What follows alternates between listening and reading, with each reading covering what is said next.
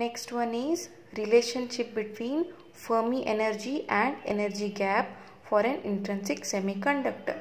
So in case of intrinsic semiconductor, the number of holes per unit volume in the valence band is equals to the number of electrons per unit volume in the conduction band. Therefore, we can write it as Ne is equals to Nh. Now consider the expression for Ne and Nh. So this is the expression for Ne and this is the expression for Nh.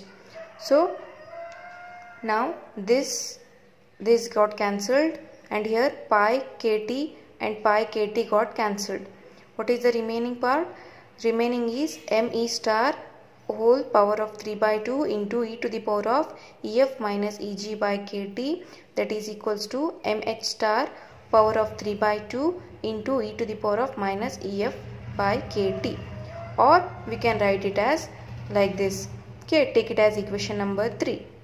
Now by taking natural logarithm on both sides of equation 3, it will become 2 into Ef minus Eg by kt is equals to 3 by 2 ln of Mh star by Me star. Next, divide by 2 on both sides of this equation. So you will get Ef minus Eg by 2 is equals to 3 by 4 kt ln of Mh star divided by Me star. So now take Ef outside.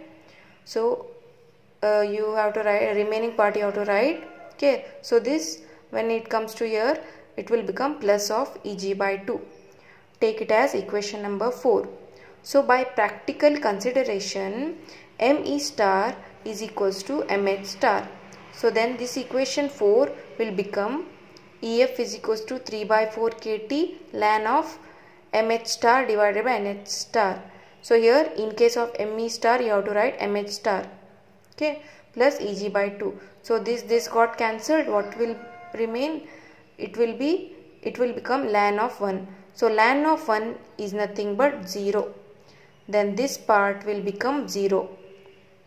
Next, what will remain? Ef is equals to half of Eg. That means thus the Fermi level is in the middle of the band gap for an intrinsic semiconductor.